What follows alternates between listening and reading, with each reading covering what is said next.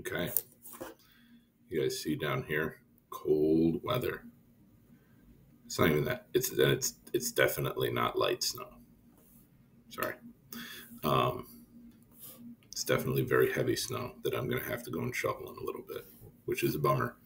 Because my snow blower's broken and I procrastinated. Let that be a lesson to you. Where's my finger? Don't procrastinate, because then you might have to shovel like 8 inches of snow with a broke shovel, right? Don't be that person. Don't be like me. Do your work when you need to do your work. Lesson learned. Okay. So we've got a right triangle here. I don't want to program you guys into robots, but at this point, hopefully you realize that when we see a right triangle, at least at this point, right, we've got two things that we can do. I got to figure out how to get here. Two things. Pythagorean theorem to solve for the second side, or we're going to write a trigonometric statement and then go from there, right? Our trigonometric statements all take the form of either sine, cosine, or tangent. They're based on an angle. In this case, here's the angle that we're going to use in our trigonometric statement. I can't do the Pythagorean theorem at this point because I have this unknown side and I have this unknown side. So I don't know two sides. Pythagorean theorem only helps me find one. So in this case, I'm starting in this angle. We know that we have to label these. This is the opposite side. We go to the box in the corner, points at the hypotenuse. So this is the hypotenuse, which makes this the adjacent side. So we want to label our sides with their names. Okay, and just keep in mind that those names are relative to the angle that we're looking at. Okay, so because I realize I'm going to be using this 68-degree angle, that's the opposite side. So now I look at the information in this problem. I want to know what the opposite side is. I know what the adjacent side is. So I've got the O and I've got the A. Over here, the trigonometric statement that I'm going to write that involves the O and the A is a tangent statement. So I'm going to say the tangent, right? What do we have 4 parts. We have the name, we have the angle, we have the equal sign, and then we have the ratio, the opposite side over the adjacent side.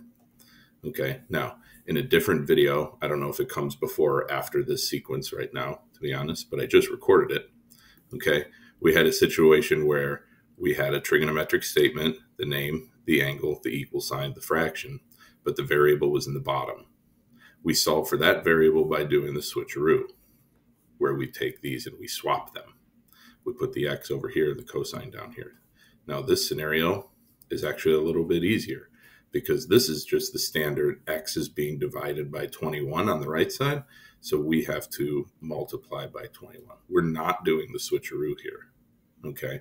We're multiplying by 21 because that's what's going to eliminate this, and that's what's going to give me x all alone, which is the goal when we're solving here. Now, what about the left side?